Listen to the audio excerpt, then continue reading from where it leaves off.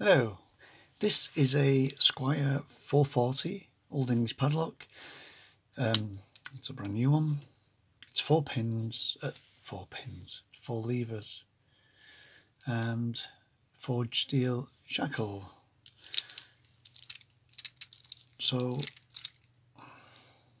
and there you see the 4 levers. So we need to lock this up. There's the key bitting. Obviously the very end one here is the one that catches the bolt. How am I going to pick this? Well, I thought I'd get my hybrid 2-in-1, made a new tip for it and put a bit of a groove in here this time. And we thought I'd just give this a go and see how well this picks, like this. So I line up my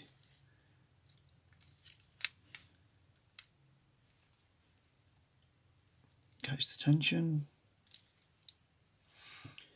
I'm saying I'll try to hold it in a way that you can, and then we just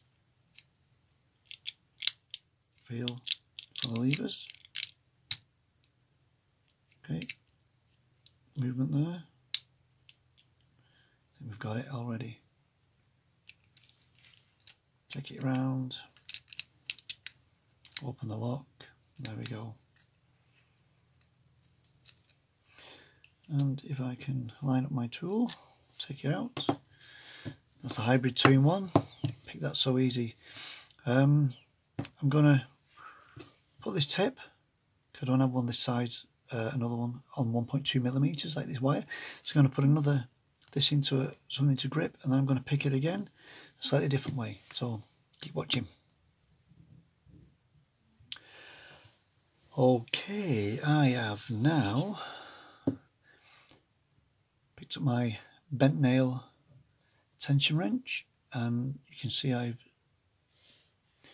could get focus, I have silver soldered this tip, which is another nail, drilled and all the way through the solder so it's nice and strong, and I've filed flat, and I've put the tip into one of my lever lock tension wrenches, picking thingy bobs, picking wires, so we make sure it's locked up, and this time we take our bent nail insert,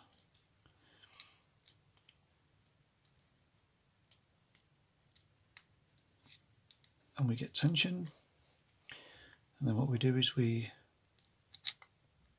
move along the stack, lifting the levers, trying to find binding levers. There we go, and we're open. That's simple. So all you need is either a bent nail, small bent nail that fits in this keyway, file flat on it and silver solder, or you can just knock a nail in that side, and a 1.2mm piece of piano wire on a bit of a brass. You could even just put a bend in it so it looks a bit like, so it looks about one of my other picking wires, like this. Only that's 1.6. So there you go. Thanks for watching. Take care. Bye bye now.